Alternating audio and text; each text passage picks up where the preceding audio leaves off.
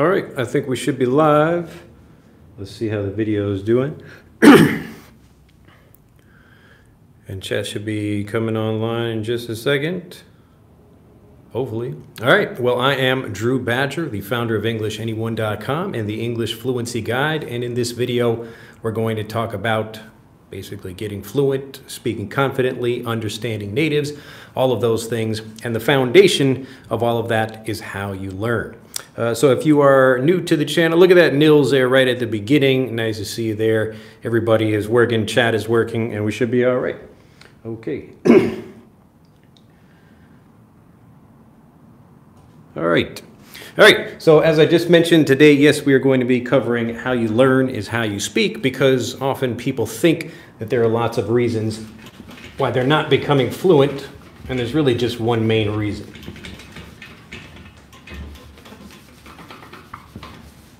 And this is the same thing that happened to me as I was trying to learn Japanese and even other languages, and I still could not become a fluent speaker, even if I had private lessons, even if I lived in a native country. So even living in Japan, I still didn't become a fluent speaker until I changed the way I learned. So I will get back to comments. I will keep an eye on those as I go through this, but hopefully, this should be a pretty quick video, and then I will take any questions people have.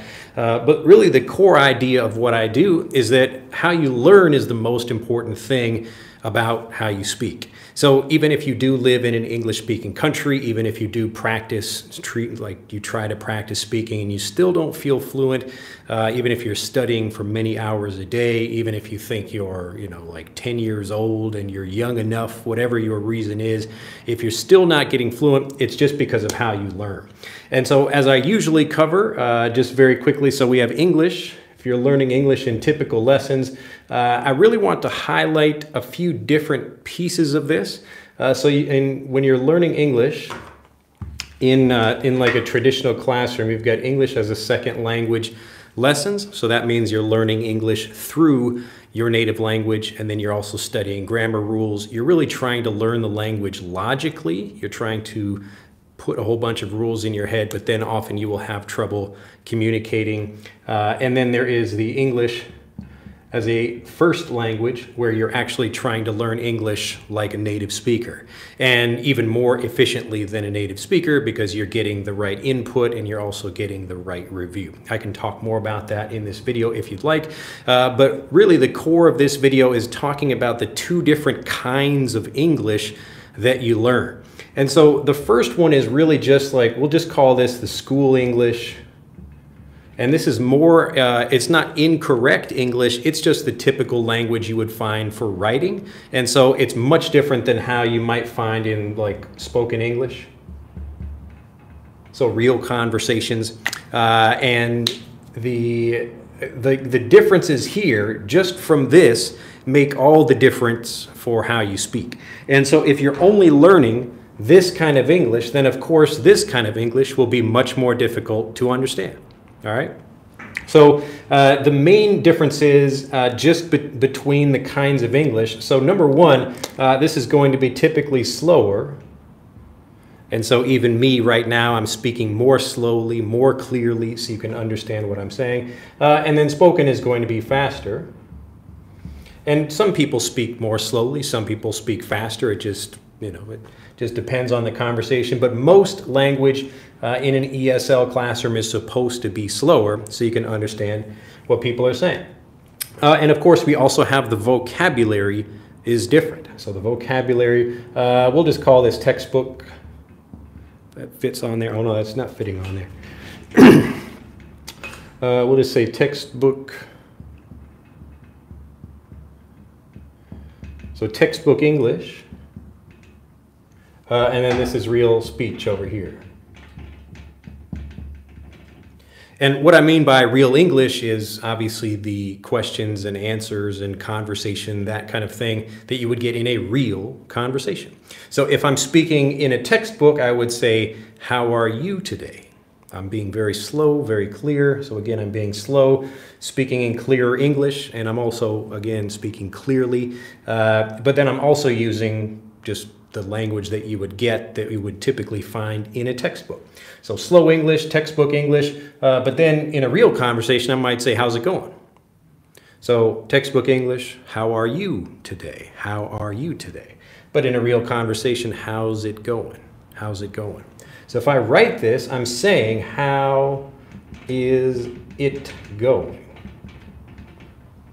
And it here means your life. How are things? How is your life? But you'll notice how this blends together to how it. It's like, how's it going? How's it going? So I've got the different vocabulary and I'm pronouncing it faster, less clearly. I'm blending my speech together. And again, this is a big part of the reason why people are learning this and then they have trouble understanding this. So this is, again, just another example of how you learn is how you speak. So if you learn this, then you are going to speak this. And you will also have trouble understanding people if they speak like this. Okay? But if you learn this, then you can understand people, and then you can understand not only real conversations, but TV shows, movies, that kind of thing. And that will allow you to understand and speak clearly. All right? So you can express yourself. And so what do we do? This is one of the big problems for most English learners is how do we get from here over to here? So again, we've got slow speech. It's usually less clear. I'll just put this, I can just say less clear over here. And then often here, this is, I'll just add like blended speech. So if you have already learned like this, so you can understand what I'm doing right now in these videos, usually I'm teaching this. So I will often teach some native English, but I will give it to you in a slow, easy way. All right, so I'm kind of blending these two things together. I'm speaking more slowly than I usually speak, and I'm speaking more clearly than I usually speak. But I might teach you some actual conversational speech and walk you through that. Because what I'm trying to do is move you from this level over to here. All right? So this is one piece of how native speech is different from what you learned in the classroom. And this is why often students will say, wow, I learned all this and I know all this English, but I have trouble understanding natives. And so again, we're just talking about it's really two different languages. So there's different vocabulary, different speed, different clarity. So how clear the sound is. Can you understand what people are saying? And so this is one big part of why people struggle. All right. So it's not your fault if you understand this, but you have trouble understanding this. What you need to do is actually just start moving from here over to here. All right, so this is something you can easily do by yourself or with someone like me, but I wanted to show you how to do that in this video. All right, but first let me check comments just to make sure we're all on the same page here. I think I taught that phrase a while back, to be on the same page. Greetings from Honduras. Nice to see everybody there. Serge, Olympia, let's see, Wilmer. Oh, Olympia is a hi teacher. I was talking about you and suddenly you appeared. Awesome. Hopefully it was something good. So often, like in English, we say, speak of the devil. Speak of the devil and he appears. Speak of the devil and he appears. So often you might be speaking about someone and they, oh, like, oh, look at that. There that person, there that person goes. Mukesh says, hi, Mukesh from India. Nice to see you there. Abba says, okay, just tell us how to speak English as good as native English speakers and how do we practice? Yes, that's what we're getting to. But again, I know people like, just tell me the answer. But if I tell you the answer, if I just say like, just do this, then a lot of people don't understand what exactly to do. That's not really good advice. Basically, the idea, the core idea is how you learn is how you speak. So if you only learn this over here, then of course you will have trouble understanding natives and you will have trouble expressing yourself. So we need to move from here to here. So it's good to learn this vocabulary, but you also need to learn this vocabulary and get used to these kinds of speakers over here. All right. All right, so let's continue looking at comments very quickly. Let's see. And Bruno, again, I see you there. Drew, how's it going? Glad to be here again. It's a pleasure. Hi there, teacher, says Jobert, if I'm pronouncing that correctly. Hope you're having a good day. I am having a good day. I'm having a nice day, actually. It's nice to see you guys. And Most says, I was wrong about the idea of fluency. Come to live in an English-speaking country. I lived for 2 years in America and make no progress. Yes. And so again, these are the beliefs that I like to deal with when students are learning the language. Even if you live in an English-speaking country, lots of people living in English-speaking countries don't become fluent speakers. And there are lots of reasons why this happens. But the number one reason is because they don't learn like natives. Okay, so the location, it's nice, it's a good thing. I would always say it's a good thing if you can live in the place where you're learning. So like me, living in Japan is nice for learning Japanese. It's better than, I don't know, being in the middle of some American state where nobody speaks any Japanese at all. But even with the internet now, it is possible to get lots of the input that I need to become fluent. And so even though I lived in Japan for a year, I still didn't become a fluent speaker. It was only after I changed the way I learned. So once I started learning like a native, then I became fluent like a native. Okay, so that's how it works. So again, living in an English-speaking country is great if you can do it, but often for a lot of people this is not possible, but it's also not necessary. All right, it's how you learn, not how much vocabulary you accumulate. Yes, that's correct. And again, another point about that as mousy, let me know if it's like moosey or mousy. Moosey. It looks like moosey too. But again, yes, even native English-speaking children, they know fewer words than adult native English or adult English learners.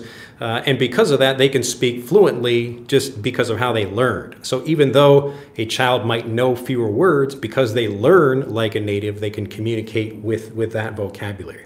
And I guess another point I will add to that is you become fluent in particular vocabulary by understanding that vocabulary. So you don't become fluent in the whole language, you become pieces of it, usually one piece at a time. So if you don't understand some words, then you can't use them fluently. But other words that you do understand, you can use them fluently. And so you can speak about like maybe some things at work. So often I will have people, they ask me questions like, Drew, I can speak well with my colleagues at work, but when they ask me about stuff outside of work, that's when I hesitate and struggle and have trouble communicating. All right. So it's not because you like lack fluency in general. It's just you don't know much about that particular vocabulary. So whatever that is. And so you learn the vocabulary in pieces. You have to learn it in pieces and understand it that way. Let's see. Tsubazir, Ohayo gozaimasu. Jobert, again, you are a truly special teacher. Oh, you're too kind. Thank you very much for the pleasure. Well, it's my pleasure to be here and help you guys, actually. Aaron is back.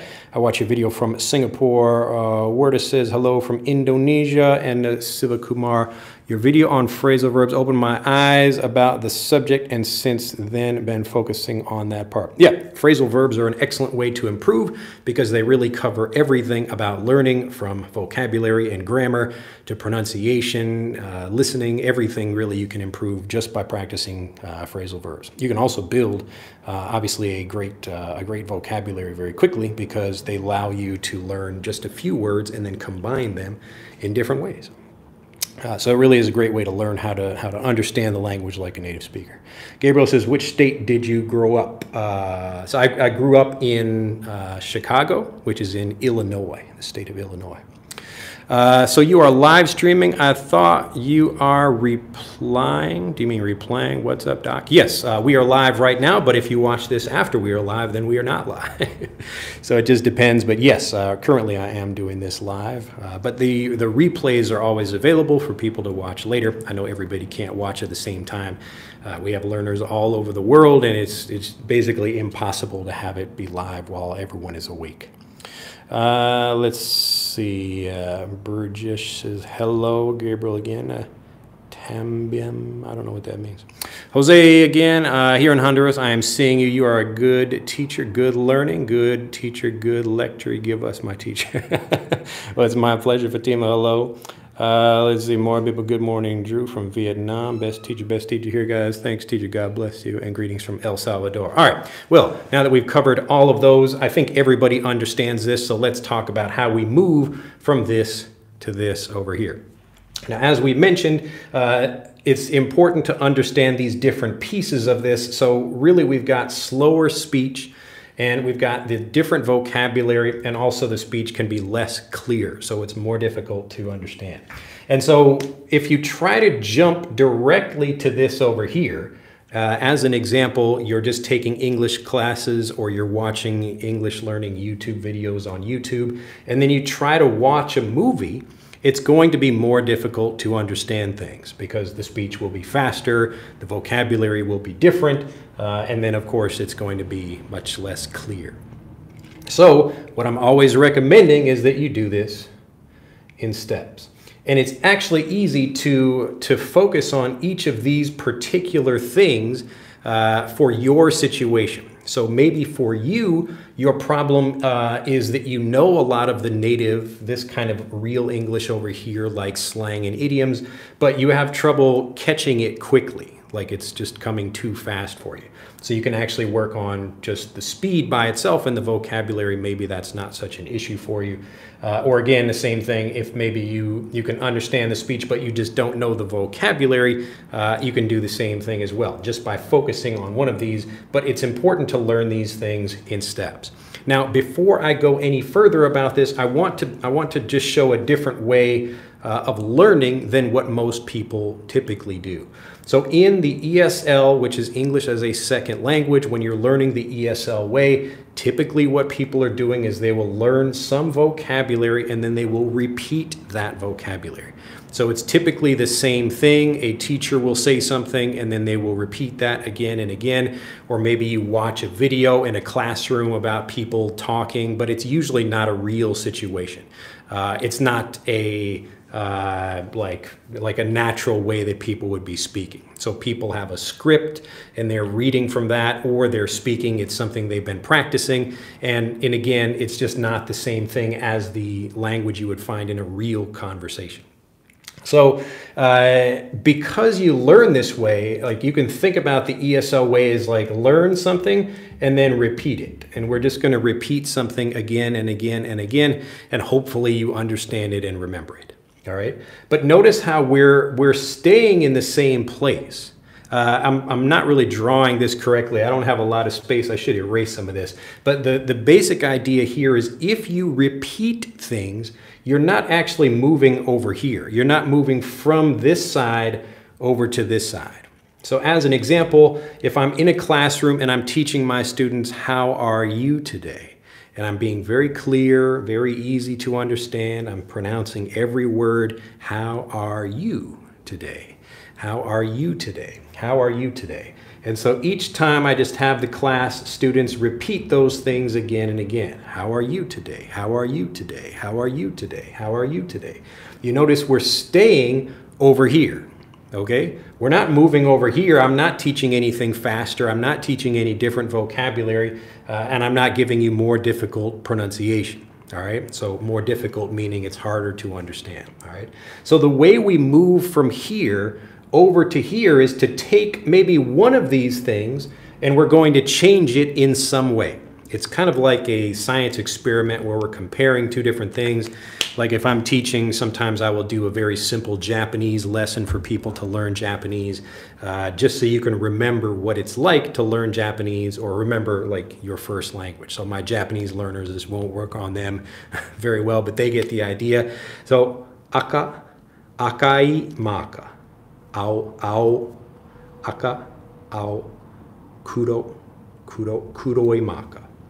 So here, I'm not going to give you a lot of review, but the basic idea is you can look at this and your brain is trying to figure out what's different. So what do I mean? And because all of these things are the same, the only thing that's different is the color. And so it's easier to understand that, and especially if I begin teaching other things, like I take something else over here, and now I've got kuro, ao, aka, aka, aka, aka. And so you look at that and you think, oh, look at that, like this thing and this thing, what is the same about those? It's the color, all right? So I could be talking about something else, but probably not, all right? So this is how your brain works, and your brain is really trying to figure out what language means. And because often people are learning a language through their native language, they have to take extra steps to translate and understand what something means because they don't understand it directly the same way native does. So right here, I'm giving you a lesson, like a Japanese lesson as a first language, just to show you that it is possible for you to do that. And even though this is a basic thing, it works the same way at any level of the language, all right? So going back to the example over here, instead of taking something like a phrase like, how are you today? I'm just going to abbreviate that as like, how let's see, how are you? it's like, how are you? And put a Y in there. How are you today? So if I say, how are you today? And I just say the same thing again and again and repeat it in the same way, you will stay over here. So what I need to do is give you naturally varied review. I need to change this in some way, the same thing I'm doing with changing these examples here. This is called naturally varied review, where I take something, I don't just repeat one thing again and again and hope you understand it. I really need to make it clear in Japanese that this is what I'm teaching. This is red, this is blue, this is black, okay?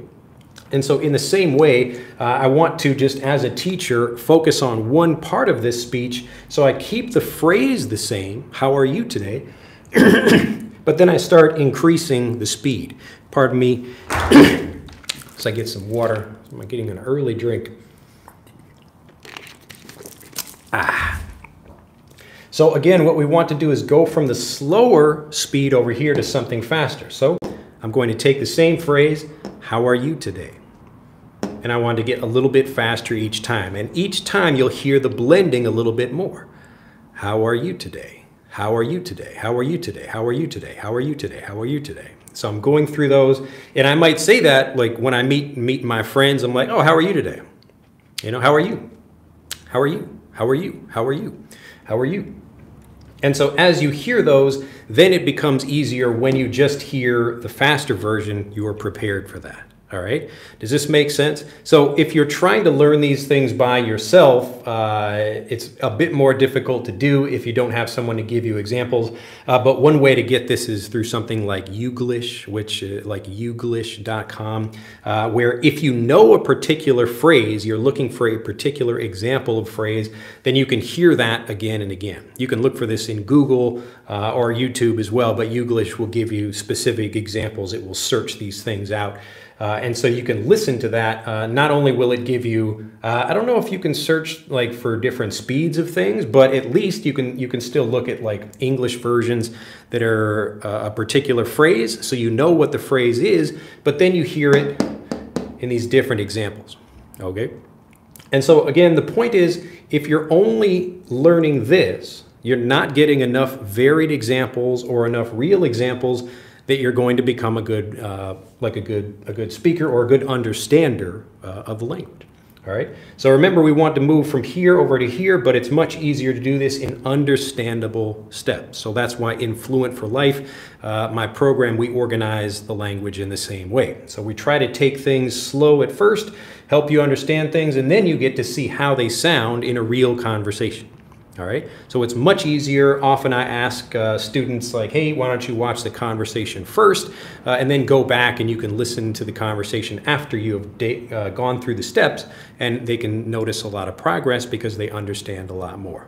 All right, so remember, there are different things about like learning English as a second language versus learning English as a first language, but this is something very simple that you can do by yourself if you want to, and you really move from here to here by getting naturally varied review. So you need to get varied examples of things, and that way you can just focus on kind of controlling one part of the language, like whatever the particular vocabulary it is you're learning. So it's the same vocabulary, but instead of just repeating it again and again, you're getting lots of varied examples like this. And so maybe some are slower and easier, some are a little bit faster. And, you know, like if you're going through Youglish or something like that, you might, you know, it might not play them in this order for you. But you will still get examples like this. And after you get enough examples, it becomes much easier to move from here to over here. All right. So it is possible to go from this side of understanding to this side of understanding, and this is how you do it, all right? So you need to get lots of varied examples that help you understand things like a native, all right? I'll go back and look at comments, but hopefully this makes sense. This really is the core. So if you're learning like this, but you're not learning like this, then this is going to be difficult. Okay, so if you learn only the textbook stuff, only very clear English, very slow English, stuff that's easy to understand, then the real language will be much more difficult for you. So what I recommend is that you actually don't spend a lot of time watching like English language learning videos. You should actually just be looking for things you're interested in English. And so the benefit of having someone able to teach you is, like me, I can explain what vocabulary means, but help you understand it like a native, rather than just tell you a definition or a translation that you will probably forget, all right? So as long as you can understand the vocabulary and you know what you're looking for, this is a way for you to do that, all right? Pretty simple. All right, so I'll go back and answer questions, see if anybody has any questions about, let's see. About this. All right, I think I got those already. Good morning, Drew from Vietnam. Oh, and I got that one too. The best teacher is here, guys, Allah says. Thanks for, okay, I got those already. All right, hi from Istanbul, hello from Brazil, morning from Egypt, from Thailand. Look at that, people from everywhere. Allah says, are the grammar different in movies? For the most part, mostly, the grammar is the same. But what you will hear that's different in a real conversation is sometimes it's incorrect grammar, but everybody uses that because it's faster and easier to say. As an example, here, let me erase. I think everybody's getting this idea.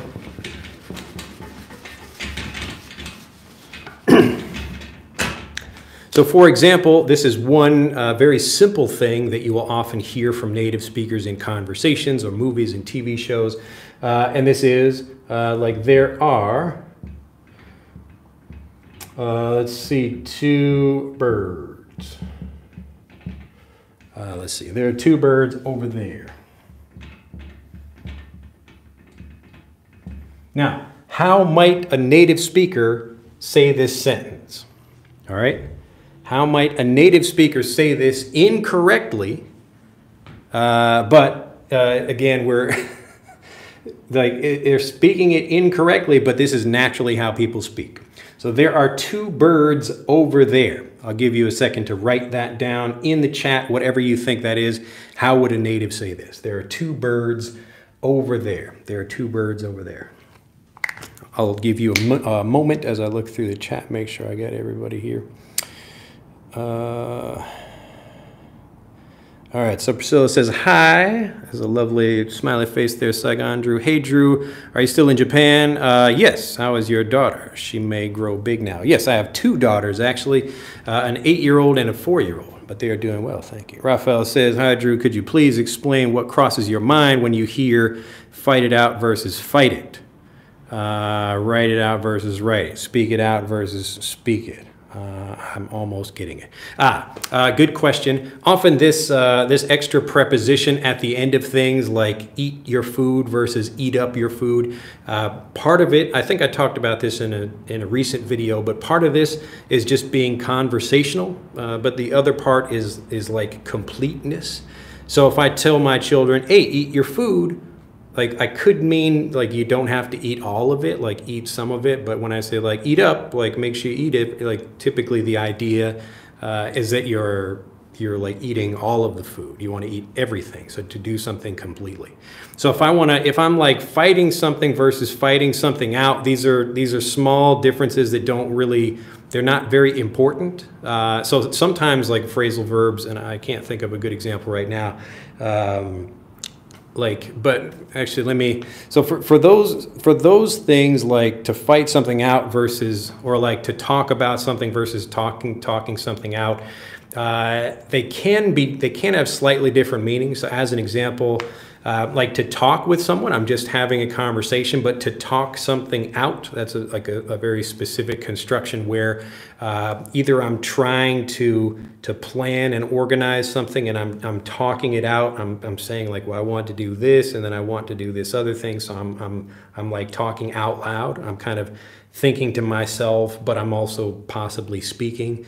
And I want to make sure that something, like if I have a lot of pieces of information, I want to organize them or make them more clear. Another idea of talk it out is where you could have a problem with someone, and instead of fighting with them, you're talking it out. So you're having a discussion with them. Okay, I feel like this, or I have this problem, and now we're trying to talk with each other about how to solve that. So that's to talk something out. So often in conversations, it's difficult, or I guess in conversations, it's easier to understand what the person means by particular vocabulary, and that's because vocabulary by itself doesn't mean anything. Usually vocabulary will have multiple meanings, like the example I just gave about talking something out. So if I'm talking out, like if I just read the words talk out, you don't really know exactly what I mean. So it's really the situation that will help you understand that. So whenever you see that particular vocabulary, try to get more examples of that, but from the same situation. And once you understand how it works in that situation, you might also get additional examples. So this is the kind of thing we do in Fluent for Life, where we want to show you, like I do even in these videos here. So we have particular vocabulary, but it doesn't mean anything unless it's in a situation. So the vocabulary, even a single word like bark or date or trunk or something like that, it can have a very different meaning depending on the situation. So that's a very good question, but it's better rather than to look at like the vocabulary by itself, just to pay attention to how natives are doing it. And the more examples you get, the easier it is for you to understand. All right, let's see. Gabriel says, I can easily understand English from the hoods, bruh, when with a bunch of KKKs over there. Now, you would just say hood in general if you're just talking about the hood, unless you mean like multiple hoods. But we would just say hood in general. I have a good level of listening. Is how you doing formal or informal to say in an interview? Well, it would be informal because the grammar is like, it's less formal than how are you doing. So if I just say, hey, how are you doing? How are you doing? I would typically say in an interview, how are you doing? How you doing is a bit more casual, conversational. Let's see, and I can speak with ease. Well, Gabriel is in the wrong place right now. Gabriel, why are you here? Your English, it sounds like your English is great already. Youth says, good morning, I teach. I am following in Port-au-Prince, Haiti. Good job. Well, it's my pleasure. Let's see, Bridget says, how are you, Drew? I'm doing well. Let's see. Yes, but Gabriel's got the right idea. So everything he watches is in English, and that's why, presumably he's becoming a better speaker. So he's getting lots of this naturally varied review. All right, Ann says, let's see, Anna from, I don't see where you're from, but hello. Martha from Venezuela. Nils, I feel like I'm a lost cause. Please adopt me. Nils, how old are you? Aren't you like 50-something? You can adopt me, maybe. There must be some people in Wisconsin, though. A lot of friendly people who could adopt you over there. Canal says from Brazil. Jaime, good afternoon from New Zealand. Wow, look at that, New Zealand. Filipina from Japan. Oh, you're in Japan also. Two birds there, I guess. Let's see. Anonymous, hi, Drew. It's nice to be with you live. Yeah, it's my pleasure. Anonymous with a, looks like a crying cat face. Yeah, 52. Yeah, maybe I could adopt you. I don't know how that would work, but I don't know. Put yourself in a box and send yourself to Japan. All right, so watch this carefully, and you'll understand why I do this. Let me look at this sentence very quickly, because this is something you will hear a lot if you're listening for it. So there are two birds over there, making sure I'm not covering this over here. There are two birds over there. Now, this will often be shortened to theirs. There's two birds over there. There's two birds over there. Now, I want to be clear, this is incorrect English. You would probably not want to write this on your job interview application or whatever. If you're writing for business, there's two birds. This is very basic and very incorrect English, but natives use it all the time.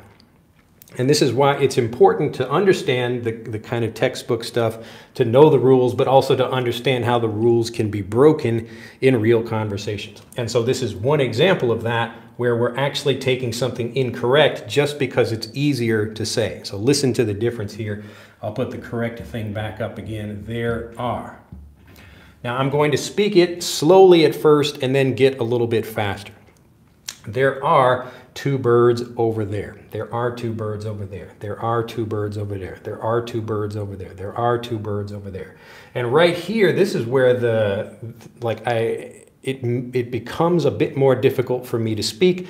This blend here, because the sounds are quite different. There are, and that's why you will sometimes hear this contracted as like, we'll just write it up here, there.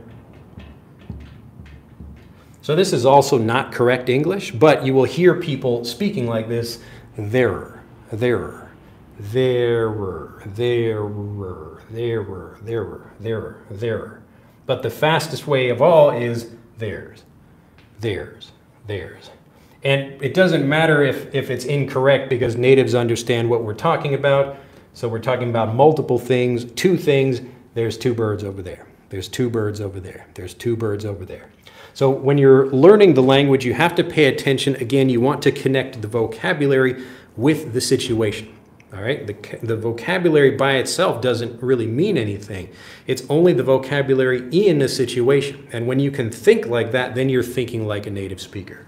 So the correct way is there are, and the contracted way, which is not correct, but people will still speak that way. They're trying to speak faster but still sound correct, is there, there, there. And then the fastest way is just theirs, theirs. There's 2 birds over there. There's 2, there's 2, there's 2, there's 2. There are 2, there are 2. All right, so you can hear the difference, and even small things like this in a conversation. This is why people shorten their speech. They want to, number 1, communicate more quickly, but number 2, typically they're thinking about how we can connect with other people and show that we are part of a group. So a non-native will say, oh, look, there are 2 birds over there. And everyone who's a native will know, that person is not a native speaker, even because they're speaking correctly and they sound correct, but there's like something unnatural about that, even though it's correct. All right? So this is why you have to pay attention. You don't focus on the vocabulary, you focus on the situation first. What are natives saying in that situation? So if I see something, I say, hey, like there's a group over there. There's a group, or there's 2 people over there. There's 2 people over there. So one of those is correct and one of them is not. But in both cases, I'm using the same theirs. All right. So again, this is just one example about how you might find incorrect grammar, but it's not. Think about it as more what is appropriate for the situation, rather than like what is the actual correct grammar. So one of the things that I mentioned earlier about moving from the English as a first language approach to learning English or moving from English as a second language, to learning English as a first language, is just focusing on the vocabulary. All right, so we can take something, we have a clear example of something, and then we hear how natives might say it faster. But another example of naturally varied review is where we have a situation, and then how do natives say that differently? So it's the same situation. They're all talking about 2 birds over there, but how might people say that differently, and what are the reasons for that? So the more you understand it like a native, the more you will think like a native, and you will use the right thing at the right time. Also, you will be able to think of multiple ways of expressing something, just like this. So there are 3 different ways of expressing this idea, and they're all correct for the situation. But there are is the only one you would want to write. All right. So you learn just more nuances as you get deeper into the language and become more fluent, but you can learn these quite quickly if you learn English as a first language. All right. Hopefully people are still following what's going on over there. All right, Twee says, hi from Vietnam. I would like to use your program month by month because the fee for whole package pay one time is big for me. Is it acceptable, teacher? Just save your money. I think you can, like you can join with PayPal, and then when you check the PayPal option, there's like a pay over time option, I think. So just if you're talking about Fluent for Life, then you should be able to do that. So just click, when you get to the checkout page, click for PayPal. There should be a link there, and then you should be able to choose like pay now or pay over time, something like that. All right. But you can send us an email if you can't find that. Hi, Drew, what does it mean to pull it off? What does pull it off mean? All right, so now this is another example of asking about specific vocabulary like pull off. And when people say, what does pull off mean? The answer I'm going to give is, it depends. Okay, remember, we don't begin with vocabulary. I mean, sometimes we do, like you hear a word and you want to understand, but really you need to connect that vocabulary with some kind of situation. So what is the situation you heard that in? So one example is, like if I have a Band-Aid or like something stuck on my arm and I pull it off. Okay, so that's one physical example of to remove something by pulling. All right, so I'm taking off something or I'm pulling off, okay? So usually I take off my hat. It's just easy to remove it, so it's like, you know, just take off. But even something like this, I can take off the cap of this marker, but I'm also pulling it. So I could pull off the cap. You know, you could use either of those. Remember, there are usually multiple ways to express something. Take off the cap, pull off the cap, or just open up the marker.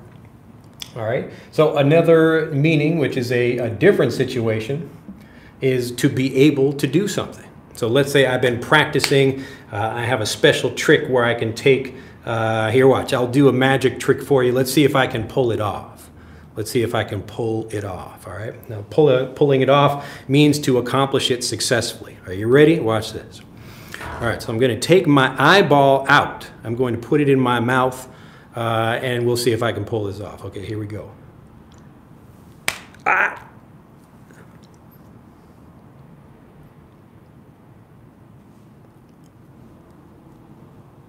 I pulled it off. Look at that. Okay. So again, to pull something off in this situation means to do something successfully. So typically it's something difficult, like let's say another use of this same situation for pulling something off. If I'm riding my bike and I have to, let's say I have to go over some kind of like little jump like this. So I'm riding my bike. So this is me, I'm going this way and I have to jump over this little gap in the road here. So if I jump over this, maybe it's not that big of a deal. It's a pretty small gap and it's easy to pull that off. So I can pull that off easily. I can do that easily. All right, but it's more difficult like if the gap is this far and now I need to get all the way over here. All right, so this is more difficult to pull off the trick. So often people will talk about pulling something off when there's some kind of difficulty included in that. So you notice here what I'm doing is I'm giving you the vocabulary, but connecting it with situations. All right, so it's not just like what does the vocabulary mean, it's when do you use it, okay? So if I'm like that short jump over here, you don't really use pull off for that because it's easy to do. Like, hey, I put my shirt on this morning. Wow, you really like did something amazing putting on your shirt. Nobody would say, wow, you really pulled off something amazing doing that. But if I ride my bike and jump over a school bus or something, then I pulled off something pretty cool. Okay? So remember, I know you usually begin with vocabulary, but typically the vocabulary, you heard that or you saw it in some situation. So really try to think about that first before you just like think about the vocabulary by itself, because vocabulary is always connected to some situation. So even the same vocabulary, it could be a completely different meaning depending on what the situation is. So remember that.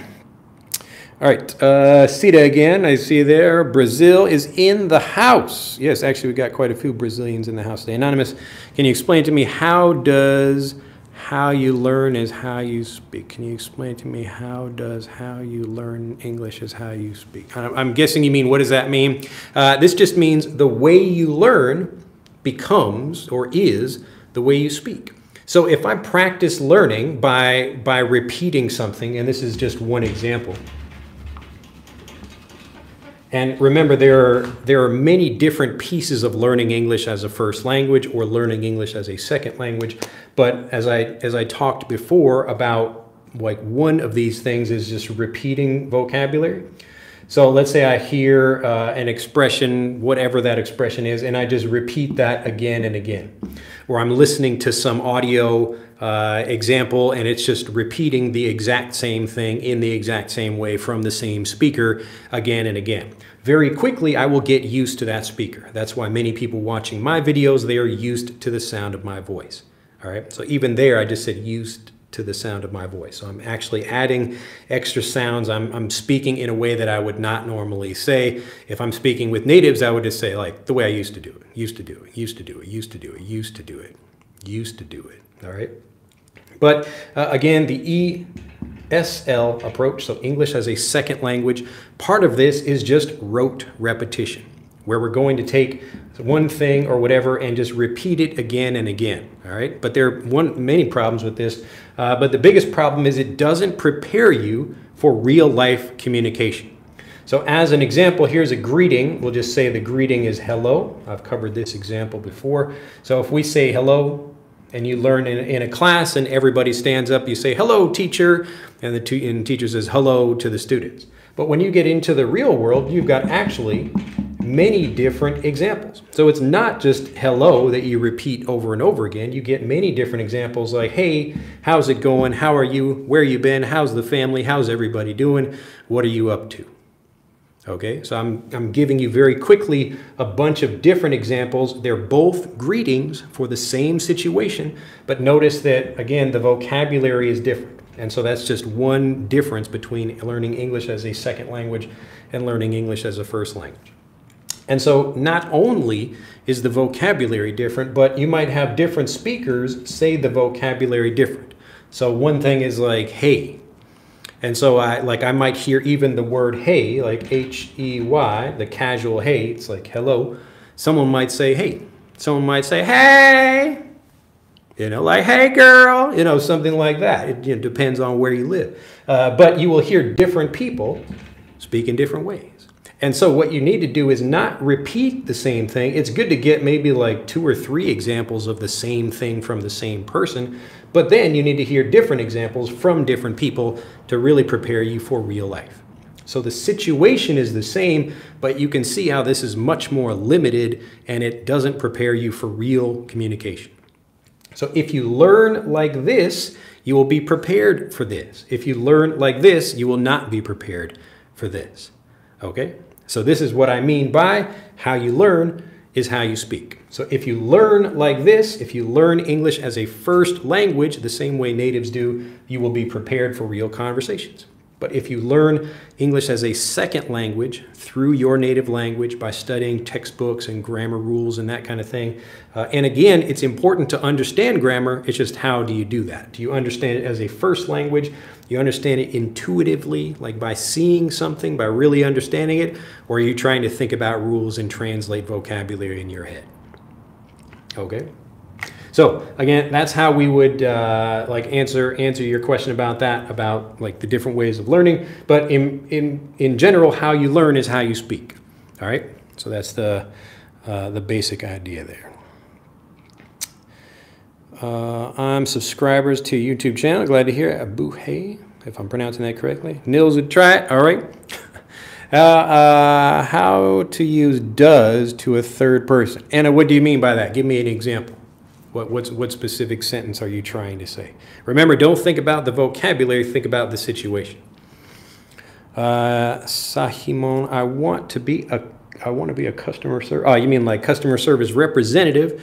What is your advice about that job? Call center. I'm from Panama. Blessings. Well, I would look for people who are in that job. I'm sure you can find people on YouTube talking about customer service. I mean, we do customer service for what we do, like helping learners, you know, answering questions and fulfillment and all of that stuff. But I'm sure you can find specific things for your situation or for your particular job.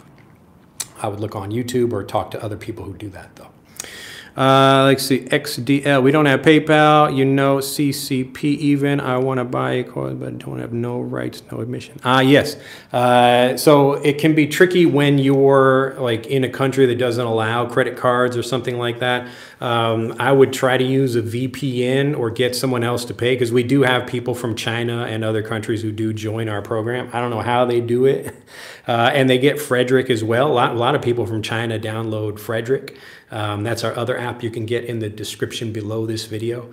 Unfortunately, there's not really much we can do about that, but hopefully you can find someone who can help you, and maybe you can pay cash and they can buy it for you. Lots of people do that for our programs as well. Ahmed says, thank you. And Olympia says, I like the different writing for people laughing. So in America, it's like LOL, but a lot of people write like a KKKKK for the, for the laughing stuff. Love Block. Love from China. I always get lost when listening to native speakers. It's like my brain automatically filters some words. Any suggestions? Yes. So again, like you have to move in steps from here to here. So just pick a specific thing, whatever is easiest for you or whatever is most important for your life, and focus on that one thing. So what we do in Fluent for Life is we want to have you focus on a particular topic for a month, because it really takes the brain that long to get used to things, to develop a good habit, to hear things again and again in different ways, to really feel confident about using things. And so whatever that is, if you have trouble understanding natives, think about understanding natives for a particular topic, whatever that topic is. So if I want to learn about, I don't know, raising pet hamsters, so I would go watch YouTube videos about that particular topic and just watch different native speakers talking about that. And to make it a little bit slower or a little bit easier, maybe I'm watching a video for children about how to raise a hamster. So it might be like simpler vocabulary, slower, or it might be more clear. I think I mentioned this again on a previous video or in a previous video, but there are videos I have done about how to describe something in different ways, like a simple and intermediate and more advanced ways to describe something. I can do another example of that in this video if you'd like. But you can also find that, I think maybe Wired magazine has like a series like that on YouTube where they have a person explaining a topic to 5 different levels of people. And so that's a good example of naturally varied review, where you have one person focused on a particular topic, but they're explaining it in different ways. So you have, how would you explain something to a child, or to like an elementary school kid or a graduate student or something like that. So these are all really good ways for you to do that. But that's that step-by-step process I was explaining before. This is what we do in Fluent for Life. So we want to take you from understanding teachers to understanding native speakers, and that's how we do it. So we want to move you in steps, and then you need to hear lots of different examples to be prepared for native communication. All right, that's how you do it though. All right, Sheila, following keenly. I am a Kenyan in the United States. Welcome. Amar, what is the meaning of overwhelmed? Well, it just means something is like happening to you too much. Like if I'm speaking really quickly and I'm not blending my words in like an easy to understand way, and I'm just like giving you a lot of information, I'm overwhelming you with information. Or if you have a bunch of ants coming and swarming you all at the same time, you can be overwhelmed by that. But rather than ask me questions about specific vocabulary like this, like type in overwhelmed in Google, like do a Google image search or do a Google or YouTube search, and you will find lots of examples that will help you understand these things like a native. So I don't want you to get a definition. I want you to understand the vocabulary the same way a native does. So when you learn new vocabulary in your native language, you have to integrate that. You have to understand it the same way a native does, and that's where you can use it confidently. So if you still have to think about translations or something in your head when you speak, then you won't communicate fluently. So you really need to get lots of good examples of things to help you understand them like a native. Let's see, I don't have a PayPal account. How to start with trial account or paid month by month. Yeah, I would just ask someone you know who has a PayPal account or a credit card, and just ask them to do it as well. I think even within PayPal, you can use a credit card if you want to do that too. But I think, yeah, lots of people in Vietnam have credit cards. Let's see, keep calm, hello from Ukraine. Your lessons is very helpful. Keep going, teacher. So again, you'd say your lessons are very helpful. Your lessons are very helpful. That's my pleasure. Glad to hear it. Drew, the situation was about TLW, political candidates fighting to win a swing state. TLW, political candidates. I don't know what that means. Let's see. So they were fighting it out. Yeah. So again, like in that situation, you could be fighting or fighting it out. It's just like, again, like usually a longer fight, or there's some kind of discussion. But typically for that specific situation, you might have a group of people fighting for, like who's going to win a political, like a political race or something like that. Let's see. By the way, I could type the whole thing up before because of word limit, but it got through. Oh, that's interesting. Oh, there's a word limit on these chats. That's interesting. Ildar, nice to see you there. How's it going? You'd say, how's it going, Drew? Thank you very much. What does attempt mean, Drew? I will let you look that up. Looking up again, like I am of best help to people on this channel and on these videos, and even in our programs. Obviously, I teach a lot of vocabulary, but I really want to help you understand something like a native. So rather than like look for like what is the meaning of this word, you again want to connect it with a situation, and that means you should go look up lots of different examples and see what you get, and that will help you synthesize all these different examples and get the kind of core understanding of what vocabulary means. So give that a try. Yes, Aran says yes, chemistry, etc. Let's see, Anna. If I am talking to someone, but I want to ask them, actually, this does thing is for my kids. He asked me how to use it, but I'm totally no idea how to explain in Japanese. I don't know what yours. Oh, I think that was about like the like some. Is this a question about Japanese or English? You're trying to explain something to a Japanese person, maybe? Adrian, I'm a Spanish speaker, but sometimes it is difficult for me to reproduce some sounds. Yeah, any advice? Feel frustrated and stuck for not improving. Adrian, get Frederick if you have not gotten that already. Just click on the link in the description below this video. It will take you through all the phonetic sounds of English, and you can learn how to pronounce them the same way natives do in steps. Like you notice everything we do is in simple steps to make sure you know exactly where you're getting stuck. Peter Griffin from Family Guy. Oh, $1. Sorry, it was a typo. I meant two candidates. My bad. No, it's okay. Yeah, it doesn't matter. Like when you're like fighting or fighting it out, in that case, there's no difference between those. What is TLW? That's what you meant by two. Okay. All right. Ice block soda. As a Chinese, I have the same pronunciation problem. For example, lift, left, close, close. Yeah, this is why we get a lot of Chinese people get Frederick. So Frederick, very quickly, for people who do not know what that is, usually when people are learning pronunciation, they're trying to learn English pronunciation, like especially if you have a pronunciation coach, so someone is listening to you, you will hear a word like those words over there, like close, let's see, or you have close. So this one, like sometimes you will hear this as like the TH sound is a little bit in it, like clothes, clothes. Oh, it's like a little bit, but most people just pronounce it quickly as clothes. And people can understand what you're talking about from the context. So if I say, yeah, I'm going to the clothes store, like they mean like that clothes, not this kind of clothes over here. All right. And so when you're learning pronunciation, typically you will just get a word and then you will maybe you will either compare it with another word or you will just repeat after a teacher.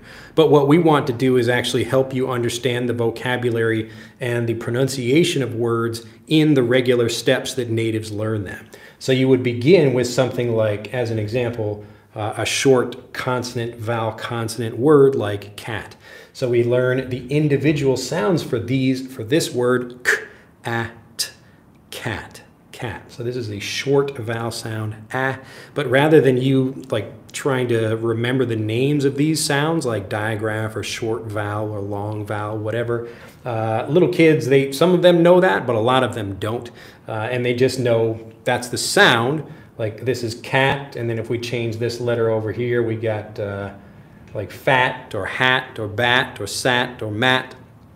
And by hearing those, we can isolate the particular sound, just listen to what is different, and it's much easier to teach ourselves the pronunciations of words, all right? And so we do this, Frederick allows you to do this, and it's going to take you up through all the levels of phonics. And this is nowhere else on the internet, no app does this either. There are like phonics apps, but they only teach like a kind of like maybe a few levels of phonics, but we go through everything. So there are over 2,000 words and sentences in the app, and so it will take you from, again, learning something simple like cat to Kate. So when we have this E over here, the A pronunciation changes, it becomes a long A sound, but I don't want to teach you that. I want you to discover how that works by playing with the app, because when you play with the app, you're like, oh, look at that.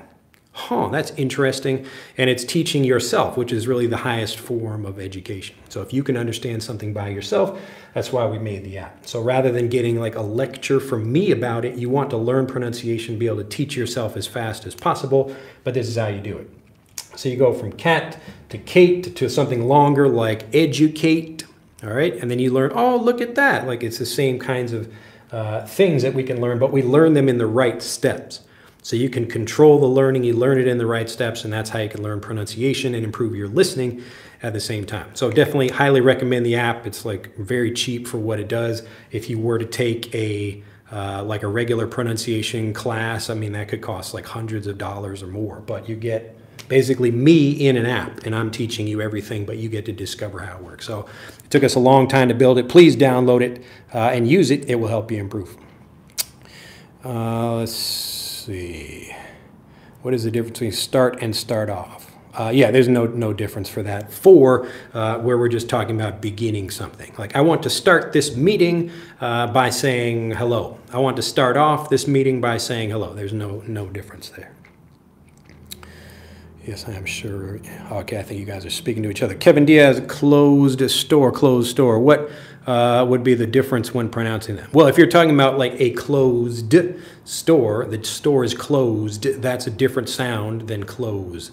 So like actual close, like I gave like these two words, they can sound the same in a regular conversation. So a closed store, and the store is like, if we're just talking about open and close, that's the same sound. But sometimes people will pronounce, like usually a slightly more educated, like a higher class of speaker they will say like clothes.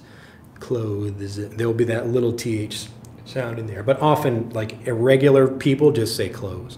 Or you might even say clothing store. A clothes store. I need to buy some clothes. I need some new clothes. I need some new clothes. But if you want to hear all those things, like we've got words like this, and you know where you're learning words like leak and leak. So leak, this is a vegetable, and leak, this means there's like some liquid or something coming out of something else. So it's a different word with the same sound. So different spelling as well. It's a homonym. Situation, you can get close or close in different situations. Yeah. Started as begin with something to start off is the way how it started. That's not necessarily true, but remember it's important to not think about what vocabulary means. It's just what does vocabulary mean for a situation. So again, like when people like you don't want to argue about like what does the word truck mean. So people think, oh, a truck is, is like a big car or whatever. But yeah, it does mean that, but it also means to carry something. Like, well, I have to truck my backpack around with me. And so people hear that, like a non-native speaker, and like, oh, you just said truck for carrying something around. And so again, I'm connecting the word truck to the activity or the situation of me carrying something. And so now you've understood it more like a native. All right, so I have to truck my bags all over town. I have to carry them with me, okay? So it's important, remember that when you're learning vocabulary, the ultimate judge is what situation are you talking about.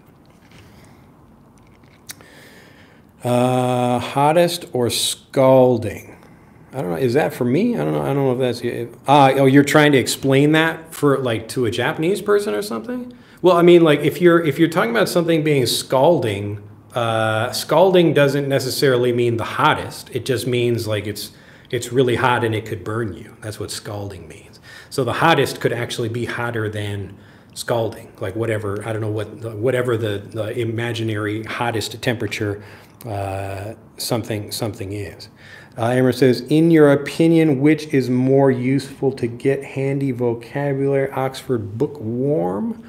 You mean bookworm? I don't know what Oxford bookworm or bookworm is, or 4,000 essential English words, or essential words in English. Okay, I don't know what your goal is. So for getting a handy vocabulary, I probably wouldn't do either of those things if I'm trying to learn.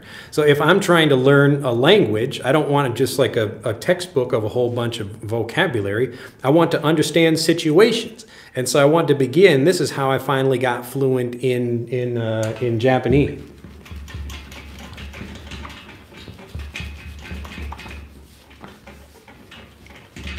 So I've probably told this story before, but when we get from, or when I arrived in Japan, I spent almost a year. So let's just say this is like 1 year over here, in my first year in Japan, where I was just studying textbooks and I was trying to be a good student. And I thought I would become fluent because I was in Japan, because everybody knows, right? Everybody knows immersion is the thing you need to become fluent. But I didn't become fluent, and so immersion was not the thing that got me fluent. All right. What happened is that like I finally discovered that I needed to learn Japanese as a first language. Okay, I needed to learn it as a first language the same way native children do, or really the same way everybody learns their native language. It doesn't matter how old you are. And so from that point, I began looking at situations. So I stopped trying to begin with vocabulary like this. Like I would look in a textbook and it says like, here's a grammar point, and it might give like 2 or 3 examples. But this way of learning is kind of backwards. Really, you want to begin with a situation and think, what do people use for that? Because you can actually, as an example for grammar, there might be one situation that you could express even with different grammar points. All right, like we talked about, you know, like one even just basic vocabulary example. So I could be talking about like take off the cap, or I could say remove the cap. So those are 2 different definitions or 2 different ways of describing this situation. So the situation is this. How do we describe that? I'm taking off the cap, I'm removing the cap, I'm pulling off the cap. I want to disconnect the cap from the marker. So I'm learning the grammar by learning the situation. And so once I started doing this, like I don't want to just get like a book of random vocabulary. Even if that vocabulary is used frequently, it's much better to focus on a particular situation that's important for my life.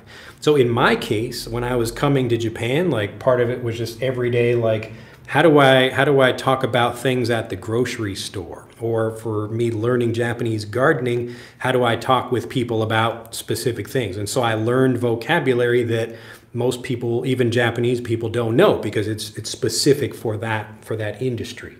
And so I'm learning these things, and I begin with a situation, and then I hear how different people talk about that thing.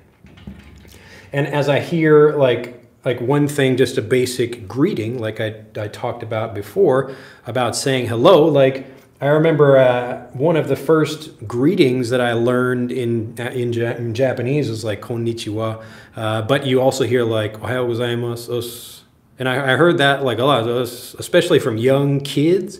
So like little kids when they're like elementary school and they start getting up into high school, like especially boys, they're not speaking very clearly. They're just like us, you know, and like that's like a way of greeting people that was not in my textbook.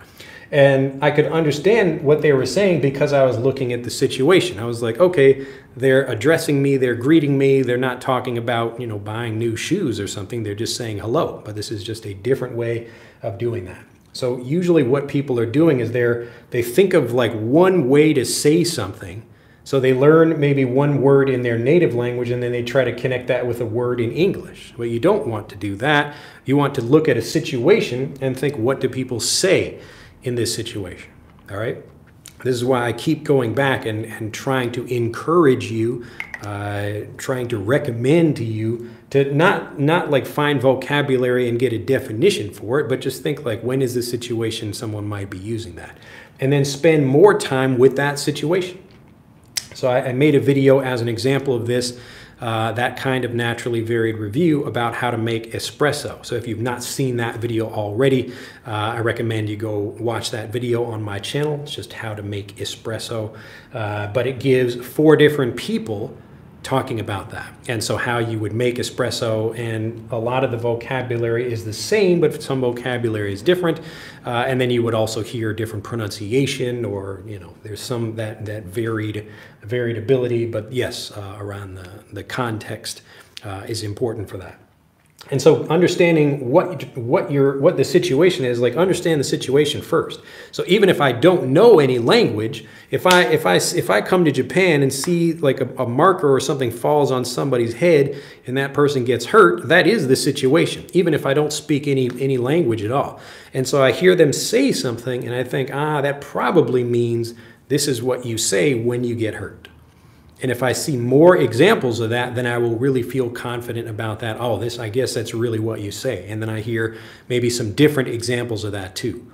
So depending on how bad it is, it's like the Japanese person might be like, ita, or like a little kid's like, ita, you know, like something like that. Or like an older guy's like, kso, you know, he's like, fuck, you know, it's something really hurt. And so I'm not looking at just the vocabulary by itself. The context is the most important part, and that's how you learn like a native. All right, let's see here. Road closed, not closed, road. You could hear both of those. Like, is the road closed, or is that a closed road? You could hear both of those. Scolding is when it comes water. Well, you could be scalded by lots of things. I suppose I don't know if you can only be scalded by water. You could be scalded by hot metal or something else. I don't know. Look it up. Look at what are the situations where you're scalded. And it's kind of going in the reverse way, where you look at the vocabulary and look at like, okay, how do I understand this better? What specific situations in which, like, I could be scalded. So could I only be scalded from water? Is that vocabulary specific to water, or could I also be scalded from something else? I bet you will find more than just water if you look that up. Let's see. Appreciate it, says Anna. Okay, thank you so much, teacher. We are learning a lot from you. I'm glad to hear it. All right. Konnichiwa. Is that Japanese, or are you trying to write? Let's see. Konnichiwa wada shiwa eldaso do dozo yoroshiku. Dozo yoroshiku onegai shimasu ne. Okay, so because you're Chinese, you're using like the different way of writing that. I got you. So that's even different from nomaji for saying that in English. Is there any good show or podcast when it comes to studying English? I would not worry about, like, for what I do for Fluent for Life, I just have people go through the program, and if they want to supplement that with more information, I would just recommend go to YouTube and learn more about those particular topics. So the podcast is not about learning English for the answer to your question, but it would be a podcast about something you're interested in. It's just in English. So there is when I was younger, I don't know if it's still around, but when I was younger, there was like a kind of a radio show, maybe it's a podcast now, called Car Talk. And so they would just be like these two guys talking about different cars, and it would be a call-in show. So people, I think they could call and ask questions about cars and things like that. But that's the kind of thing you would be looking for. So rather than like a studying English podcast, you don't need to spend a lot of time. Now that you know how to learn, just apply that to learning English. So I don't listen to any podcasts for like learning Japanese. It's more about like here's a podcast about something it's just in Japanese, but it's a topic I'm interested in.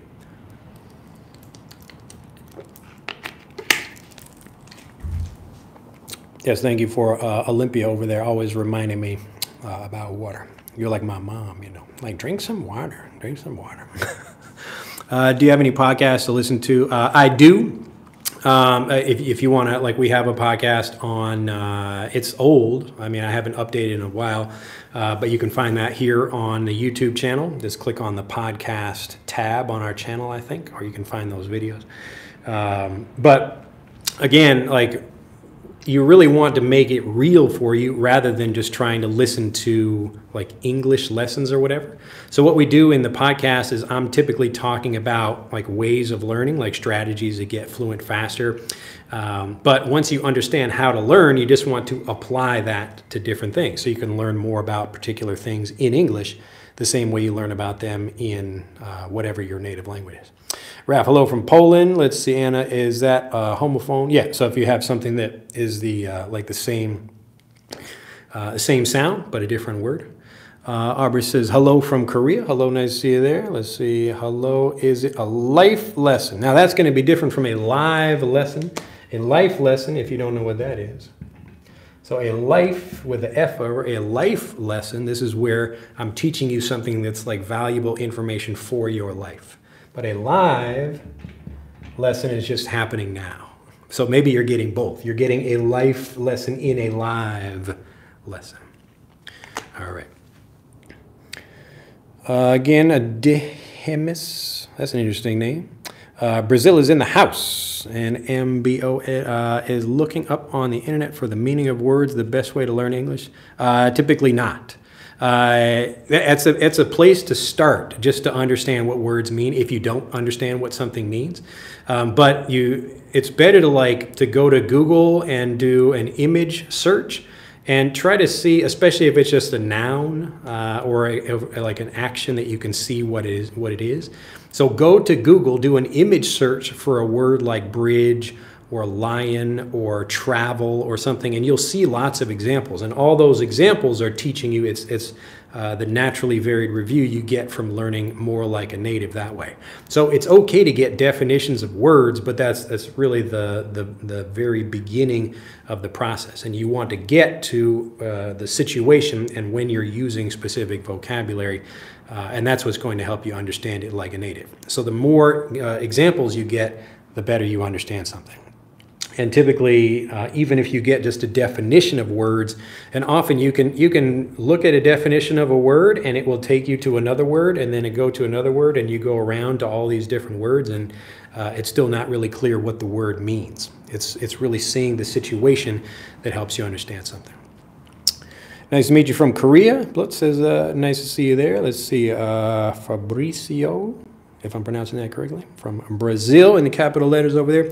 What is the best way to check vocabulary in the classroom? If I gave students, I don't know, what do you mean by that? What is the best way to check vocabulary in the classroom? Do you mean like to make sure students understand some vocabulary? Or if I gave students a lot of words? Yeah, I don't know. I don't understand your question.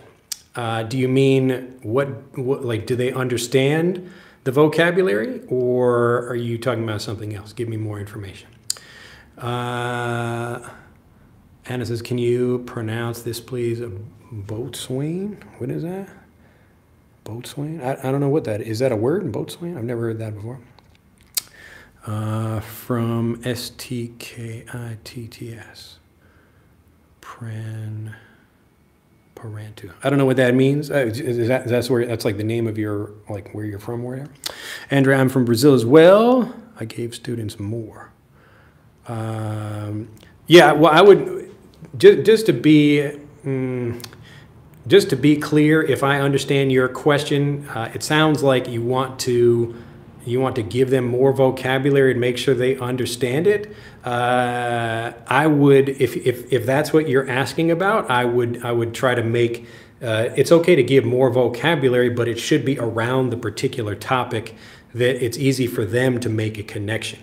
So if I'm teaching about cars, then I might be talking about like fixing an engine and different parts of the car or something like that, rather than just like something completely different. So I don't know what exactly your question is, but make sure it's easy for them to understand.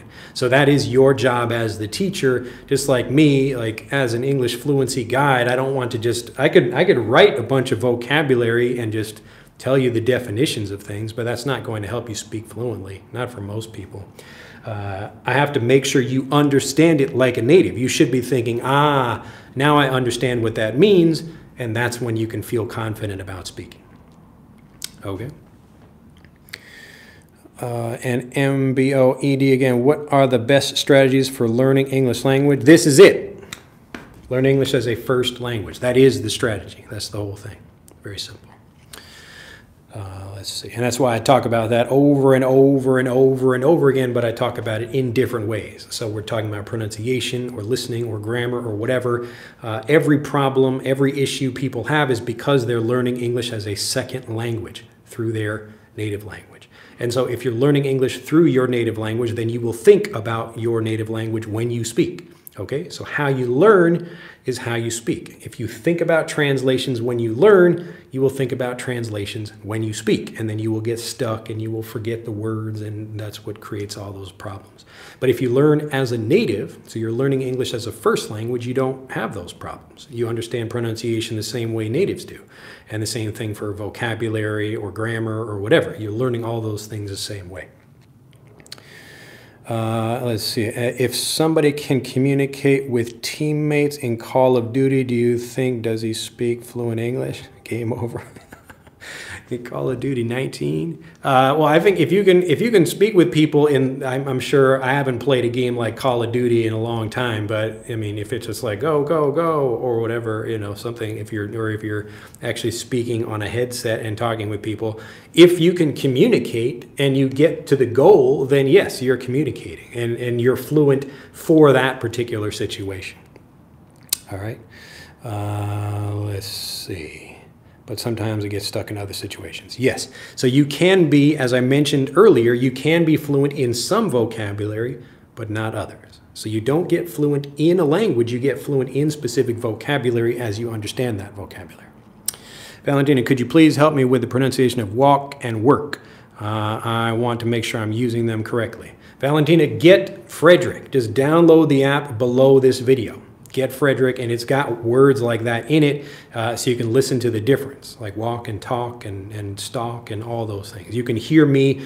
I can pronounce those like hundreds of times for you if you like, right in the app. All right, like some idioms I know. Yeah, again, like you get fluent word by word or phrase by phrase as you understand that vocabulary.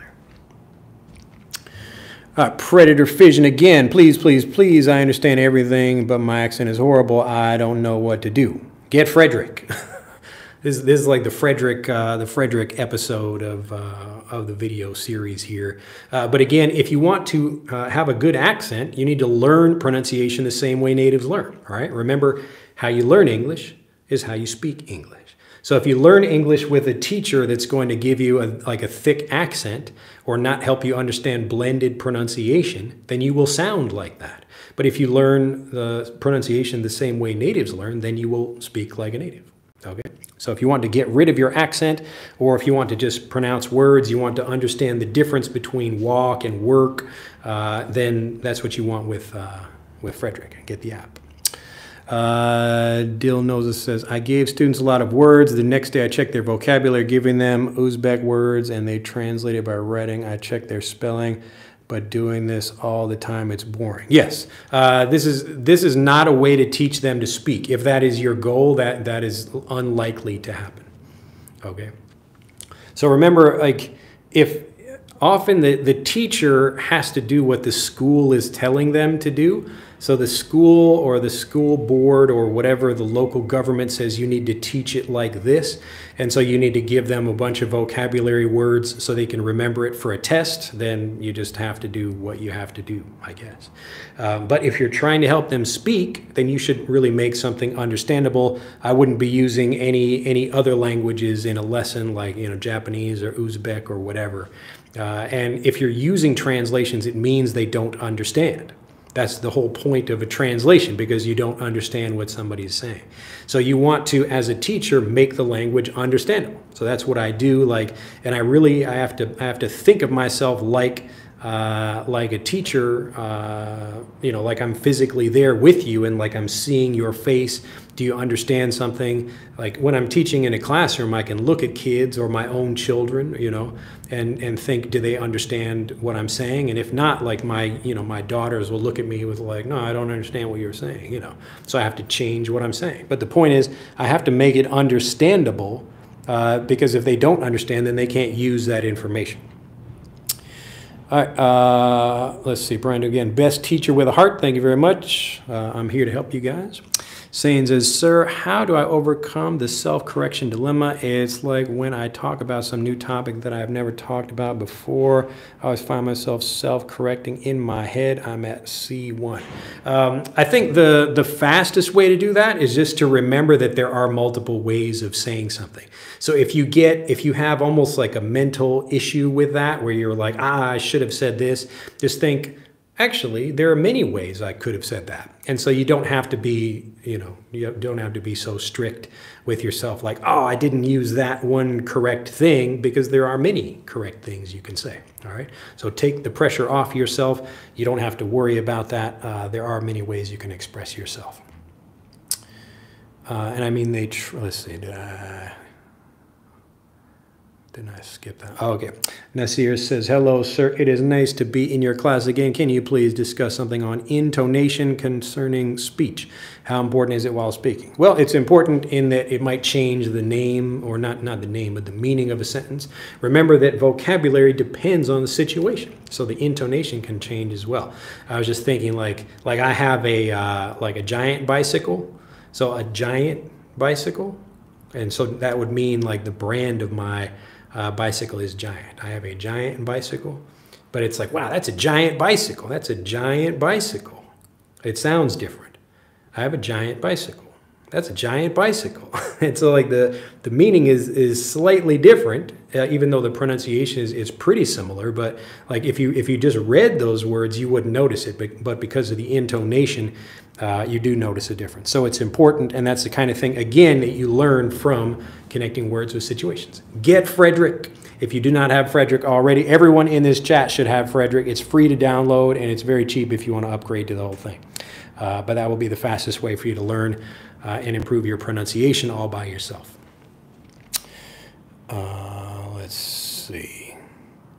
I mean, they translate Uzbek into English, but it is boring all the time for the group checking vocabulary. I need competition to check vocabulary, so I need advice.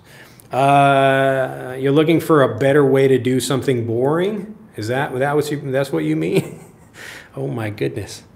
Yeah, I guess, I mean, if you can think of like a competitive thing, like who can check the most words first or whatever, but see if you can do something fun, like, I don't know, have people look up words online and try to find them on Google or something and look for images. That would be maybe more fun and actually help them learn something. Now it says, how do we learn pronunciation like a native? Give us an example. Again, as I mentioned about Frederick, you should download that app. You can get the link to that in the description below that video. But if you want to learn pronunciation like a native, part of that is actually getting the basic steps. So the first thing we want to learn is the alphabet, how to pronounce that. You probably know that already. But then we want to go to the short vowel sounds, and then we want to start adding more sounds. And so at each step, you're learning more words and you're understanding the differences between sounds. And so if you can do this by yourself, that's really the highest level of learning, the self-discovery for learning, because then the ideas really stay with you. It's rather than like a teacher telling you what something is, if you discover that for yourself, then you really remember that and think, wow, like this language is really a part of me now. I am an English speaker, rather than just like I'm trying to translate something into English, all right?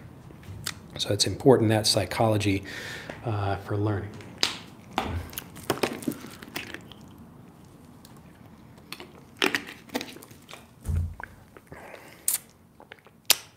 And XDL, I got to find somebody who has a visa, supposed to pay by PayPal. Yeah, again, like it doesn't matter if it's Visa or whatever, but yeah. But yes, find someone who can help you join the program. I've forgotten many idioms and phrases that I used effectively 5 years ago. How to keep in my mind what I learned? Well, you got to use it, you know, even if it's just reading, you know, books or something like that, or listening to information. Sometimes I forget English words because I'm just in Japan and there's some things I don't use. So it happens. Just continue to use those things, exercise it a little bit. So how to make words active all the time so that they use them all the time. Yes, so I answered that in how to speak fluently about almost anything, or how to speak in fluent English about almost anything. I forget the exact name of that video. But in that video, I talked about, again, this same idea of learning English as a first language. And if you do that, then you will actually recall the information much more easily. So if you want to learn quickly and to use the things you know, or the things that you learn, you have to learn English as a first language. Hi, teacher, when is your live program time? I don't have a specific time for these. Usually they are, I think this month, October, it will be this time, I think, on Thursdays, which is the current time here in Japan. And a teacher, you are handsome, or teacher, you're handsome. Yeah, you could use either of those. That's fine. But thank you. If that's talking about me, or if that's just an example, then now I'm embarrassed. Let's see. Saying says, got it, thanks a ton. All right, downloading, says Valentina. Very good. Yes, you will enjoy the app. And remember, Frederick is designed for you to explore the app. So there's not a lot of instruction in it about how to use it, but you can start pushing buttons, start tapping on the different letters, scrolling through things, and you will start figuring out how to use it. It's very simple. Let's see. Yes, subtle stressing, says Orion. Orion is like a ninja. Like I like the English learning ninja. Always there with something helpful to say. All right, Aubrey says, I like the way you teach. Glad to hear it. Now, the reason people like the way I teach is because I make the language understandable. So I'm trying to help you understand English in English. And each time you learn something in English that way, then you feel more confident and fluent. So the fluency actually improves as you understand more, not as you just study a bunch of words in a textbook, or even as you like repeat words to other people. So as you understand things well, you feel confident about using them, and that's when you can speak. Let's see. Is it possible to use idioms in Frederick? Well, like Frederick isn't like, it's not going to teach you idioms, but it will teach you words that could be used in idioms. So the whole point of the vocabulary is to teach you how pronunciation works, and you will also hear how words blend together in sentences. Amer says, what is the best reference would you recommend us to learn through by using your strategy? Is by watching TV channels or book stories, especially if I'm not surrounded by people speaking English? Yes.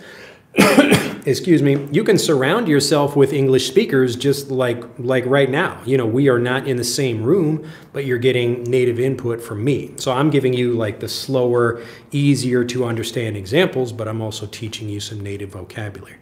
So there's lots of great things you can find on YouTube like this, but you can get it. I recommend getting varied review as always. So you want to hear some different speakers, and you also want to get different media like writing something, reading something, listening, watching. So all those different things. And I would just pick a particular topic. Like if you are not a member of Fluent for Life, but you want to try to do what we do by yourself, just say this month, I'm going to learn about this topic. And I'm going to watch a bunch of different people talking about it. I will try to learn that vocabulary by myself. I will hear different people. I will read a little bit. I will write a little bit, watch something. And as you focus on that, just pick something that's useful for your life, or some hobby that you have, or an interest, whatever that is, and then that's how you get fluent. So it's not, you don't get fluent from a particular thing like only videos or only books or whatever. Like for me, part of my learning of Japanese, like I have to read and write because I have to connect the words. Like there's so many words that are the same, and people often like they will write like characters on their hands for people when like they're like, okay, what word are you talking about? Because it's the same sound but a different word.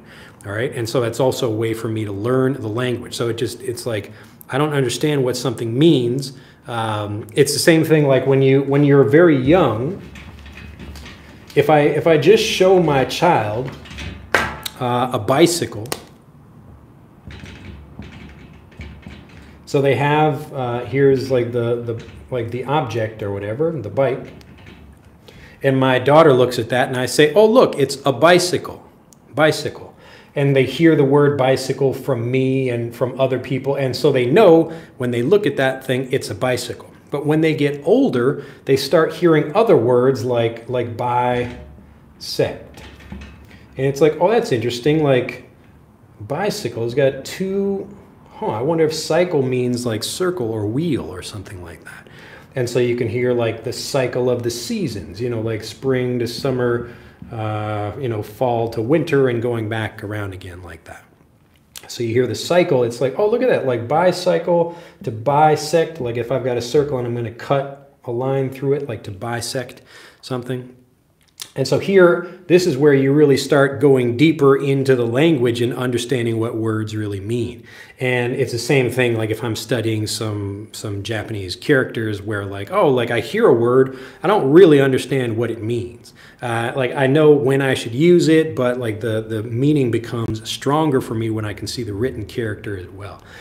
So it depends on your situation, but whatever you need to really understand something like a native, that's how you get it, all right? So what I try to do, like when I'm teaching my own kids and when I'm teaching, you know, people like you or on like members of Fluent for Life or other programs, I'm trying to make this, I did a video, I don't know, a few weeks ago about like how quickly you can get fluent. And the point is like you actually become more fluent in kind of individual bursts as you understand something more. And so if I can help you get those much faster, so these moments, these aha moments of understanding, that's where you get fluent faster. So like if a child, like often a child or children will just hear the word bicycle, but they don't think anything about bi and cycle. They only get that later as they get older. So as an example, like a 3-year-old who is starting to learn to ride a bike, so when they are 3 years old, they hear the word bicycle. Maybe when they are 11, they hear like bisect or something else, or bifurcate, or you know, bilateral, or like other words like that. And so this space in here, they didn't do anything wrong by like not getting fluent or whatever in this thing or not understanding the word bicycle. It's just that there's a lot of time in between these. So if I can teach an adult bicycle, but in the same day, I can also teach you like all these other meanings. It's like, wow, like bi means this. And so when I hear bi, again, it probably means two, or I'm cutting something in half or two pieces or something like that. All right.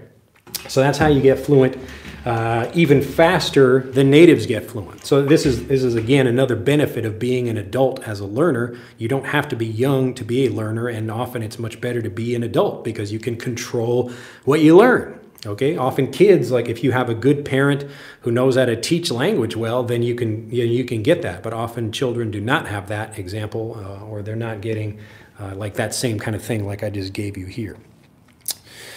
Let's see, how much time? Well, we almost out of time. Let's see, Dylan, what is the best way to learn phrasal verbs? Because there are a lot. Search our channel, our YouTube channel for phrasal verbs, and you will find examples of how to do that. And the visual guide to phrasal verbs also shows you exactly how to do that too.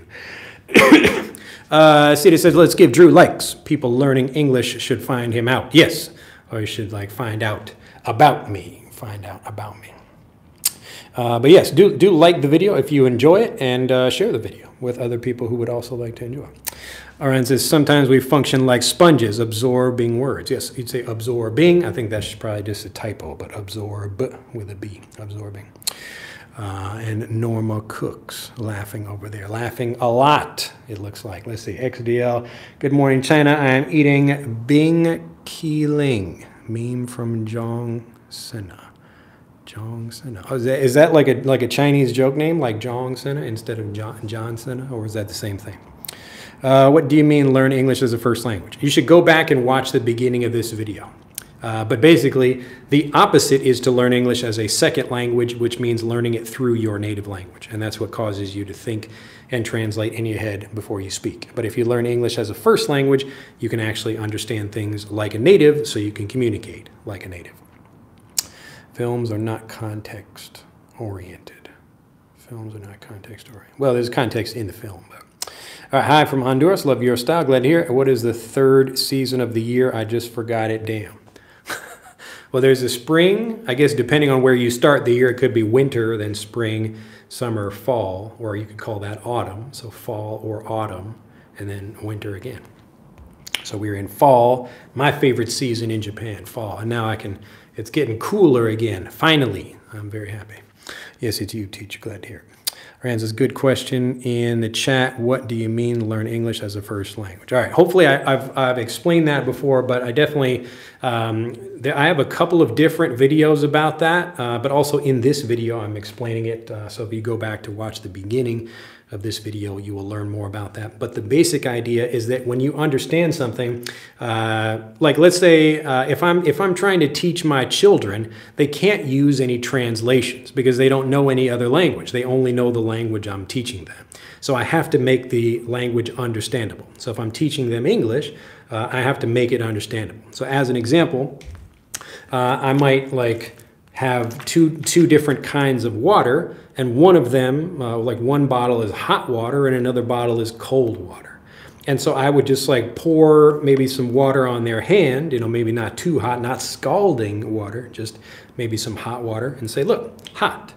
And then I pour some other water on their hand and say, look, cold. And so they can feel the difference there, and so they're learning the language directly. So that's learning English as a first language.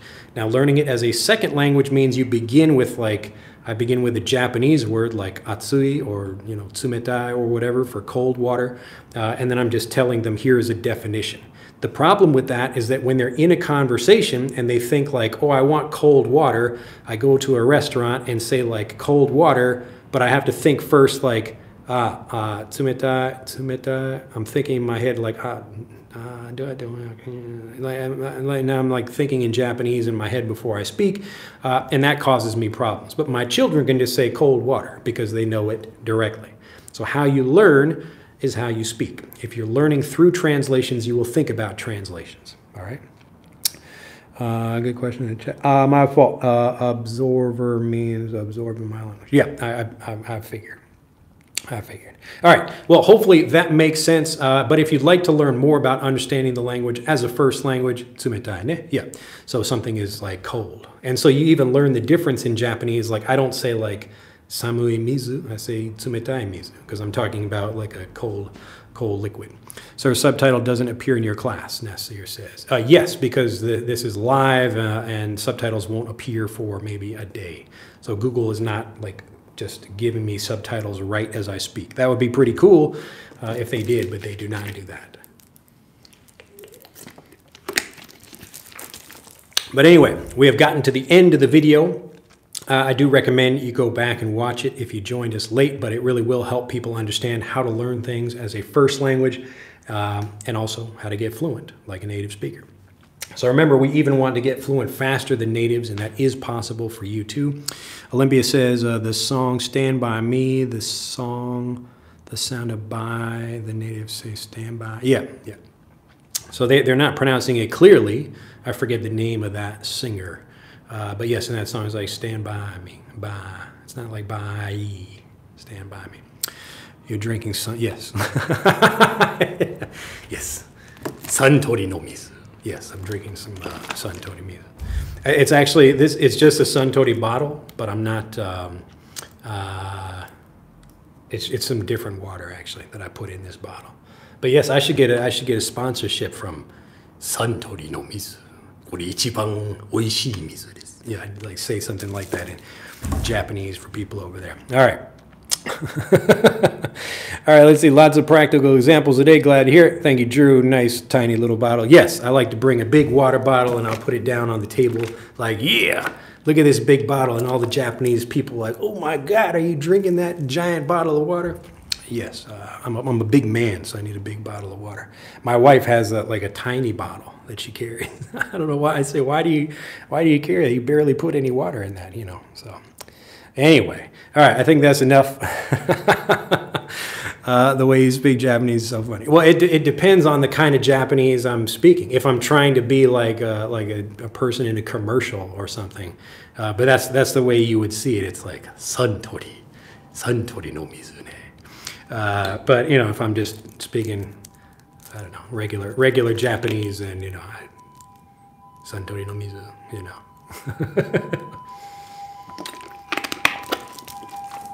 Oh no! Right at the end, we get an ambulance or a fire truck or something like that.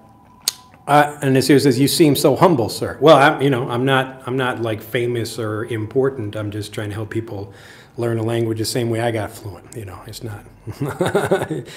I actually can speak a little bit of Japanese. Ah, okay, yeah. Especially if anybody's a Chinese speaker, they should know some Japanese, I'm guessing.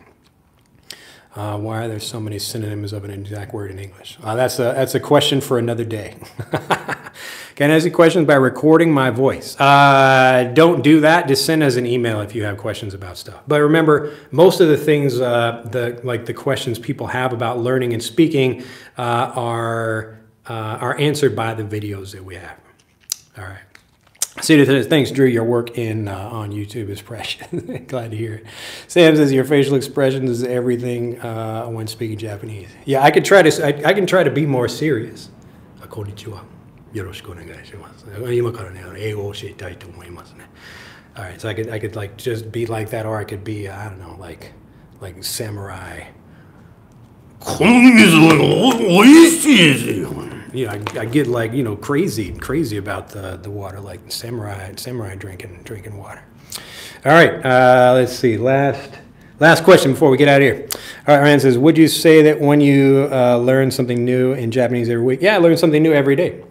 Anyway, when I watch movies with subtitles in English instead of Japanese, I watch subtitles before I know it. Do you think that helps me improve? Wait a minute, let me read that again. When I watch movies with subtitles in English instead of Japanese, I watch subtitles. Do you think that helps me improve my English, or should I watch? If you're watching an English movie with English subtitles, that's fine. Like a closed caption, that's fine. But like the meaning will often be different. So if you're watching an English movie with Japanese subtitles in it, it will change the meaning slightly. So often, like I remember I went to a lecture by a Japanese woman she's like pretty famous for subtitling a lot of movies, and she was explaining how she did it. And often there's not a lot of space there, so you have to take something and like make the meaning much different and compress it down to fit there. So in general, I recommend people watch things that either have all English subtitles or watch something easier for you that you can understand without the subtitle.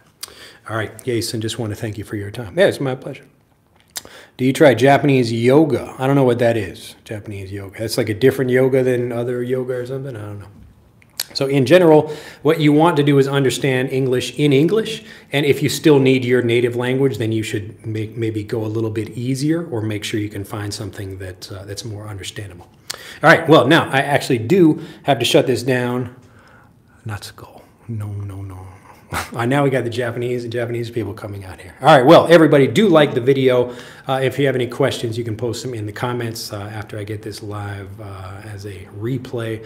And remember to click on the links in the description below this video so you can learn more about Fluent for Life if you want to become a fluent speaker, as well as Frederick if you'd like to improve your listening and pronunciation.